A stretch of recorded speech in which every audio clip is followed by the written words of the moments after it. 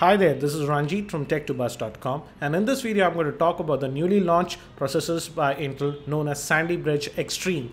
These new processors sports 6 physical cores, and also hyperthreading is enabled on them. So up to 12 threads are supported with the same. Also, the socket for this new Sandy Bridge Extreme processor is different from the regular Sandy Bridge processors that are based on the LGA 1155 socket, but these new Extreme processors use the socket 2011, and these processors are physically bigger than the original Sandy Bridge processors.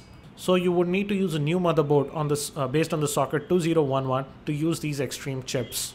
You can identify these processors with this new black logo.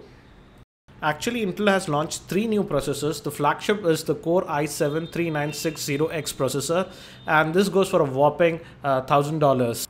It's clocked at 3.3 GHz, and it's a completely unlocked processor, and the L3K is a massive 15 MB. Also, Intel has launched the support for quad channel memory with these new Sandy Bridge Extreme processors. The regular Sandy Bridge processors just have a dual channel support.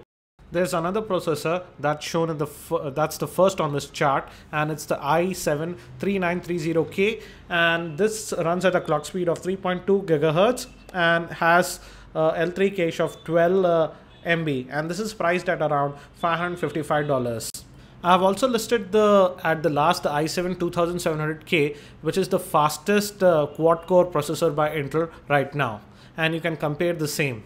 So what you get with the Sandy Bridge Extreme processor is 2 more physical cores compared to the normal i7 that has just 4 cores. This one has 6 cores, and hyperthreading is also enabled on these Extreme processors. Thus, it can handle up to 12 threads simultaneously. Also, there's one more processor that's yet to be launched, that's known as i7-3820.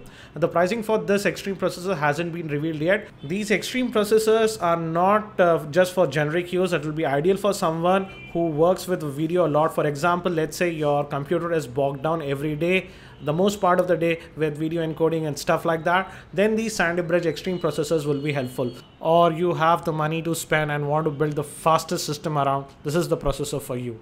For normal users, even an i7 like a 2600K is more than enough. As I stated earlier, you need the new motherboards for these processors. Asus has launched these new motherboards based on the socket 2011, based on this X79 chipset, and these are some of the motherboards by Asus that can run these Sandy Bridge Extreme processors.